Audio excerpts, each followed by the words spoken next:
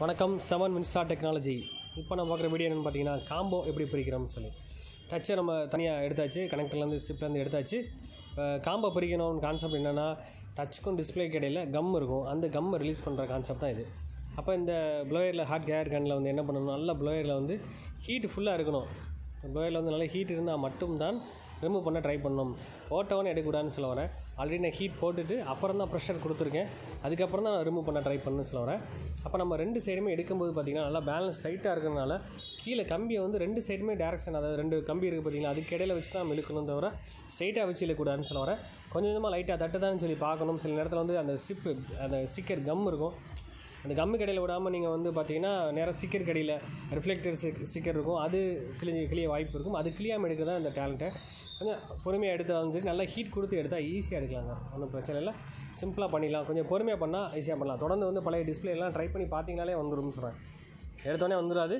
அதேமாதிரி நல்லா ஹீட் கொடுத்தா மட்டும்தான் அதை ரிமூவ் பண்ண ட்ரை பண்ணணும். உடனே ட்ரை பண்ணாதீங்க, அழகாக எடுத்துடலான்னு சொல்கிறேன். ஈஸியாக வந்துடும். அந்த சென்டரில் கம்மை ரிமூவ் பண்ணணும். கம்மை எடுத்துகிட்டு சென்டரில் கம் இருக்குது பார்த்தீங்களா, அந்த கம் வந்து திரும்ப ஃபிட் பண்ணால் ஓசிஎஸ் ஸ்டிக்கர் இருக்குது, அந்த கம் டபுள் சைஸ் ஸ்டிக்கர், அதை ஃபிட் பண்ணிவிட்டு தான் நம்ம ஓசியை மிஷினில் வச்சு ஃபிட் பண்ணலாம். மிஷின் இல்லாமல் கூட நம்ம வந்து நார்மலாக அது கம் விடாமல் சைடில் சுற்றி வச்சு கூட டச் டிஸ்பிளே ஃபிட் பண்ணலான்னு சொல்ல வரேன். இந்த மாதிரி வந்து ஒரு விஷயம் பண்ணோம்னா ப்ராக்டிக்கலாக தொடர்ந்து நீங்கள் பண்ண நாலேஜ் கிடைக்கும். இப்போ நான் ஒரு விஷயத்தை வீடியோ பார்த்து மட்டும் பண்ண முடியாது, நீங்கள் ட்ரை பண்ணணும் சார். பழைய டிஸ்பிளே எடுத்து தைரியமாக 10-20 டிஸ்பிளே கூட நீங்கள் டேமேஜ், அதை பழைய டேமேஜான டிஸ்பிளே ட்ரை பண்ணுங்கள் சார். புது டிஸ்பிளே கிடையாது, டேமேஜான டிஸ்பிளே வச்சு ட்ரை பண்ணி பார்த்துட்டிங்கனாலே உங்களுக்கு ஒரு நம்பிக்கை வந்துடும். சரி, நம்மளால் பண்ண முடியும்னு சொல்லி. எதுவுமே முடியாதுன்னு எதுவுமே கிடையாது. நீங்கள் எந்தளவுக்கு முயற்சி பண்ணுறீங்களோ அந்த விஷயம் வந்து அடுத்தடுத்து பண்ணலான்னு சொல்கிறேன். இது மட்டும் இல்லை, அடுத்தடுத்து நெக்ஸ்ட்டு ஒரு அப்டேட் புதுசு வந்தாலுமே சொல்கிறேன், நம்ம நெக்ஸ்ட்டு ஃபாலோ பண்ணிகிட்டே இருக்கணும்னு சொல்ல வரேன். நான் எலக்ட்ரானிக்ஸ்ன்றது இதோட முடிய போகிறது கிடையாது சார், அடுத்தடுத்து தொடர்ந்து வந்துகிட்டே இருக்கும். அப்போ அந்த நாலேஜை நம்ம தான் இம்ப்ரூவ் பண்ணிகிட்டே இருக்கணும்னு சொல்ல வரேன். அப்போ நீங்கள் படிச்சிட்டிங்க வச்சுட்டிங்க உடனே பண்ண முடியாது சொல்ல வரேன். தொடர்ந்து ப்ராக்டிக்கல் நாலேஜ் நீங்கள் எந்த அளவுக்கு உங்கள் நாலேஜ் நீங்கள் உங்களுக்கு கொடுக்குறீங்களோ அதை வச்சு நம்ம டெவலப் பண்ண முடியும்னு சொல்ல வரேன்.